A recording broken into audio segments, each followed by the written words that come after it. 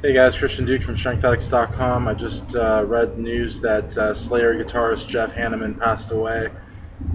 Jeff and Kerry King had an incredible wall of guitar sound. Slayer probably, well, they say Slayer was one of the four horsemen: Slayer, Megadeth, Anthrax, and Metallica, the pioneers of heavy metal in the 80s, and not just heavy metal, but thrash metal. And I think Jeff, a lot of people thought of him as a rhythm guitarist, and he really wasn't. He was a rhythm and lead guitarist, just like Kerry King. So, one of the great legends of metal is no longer with us.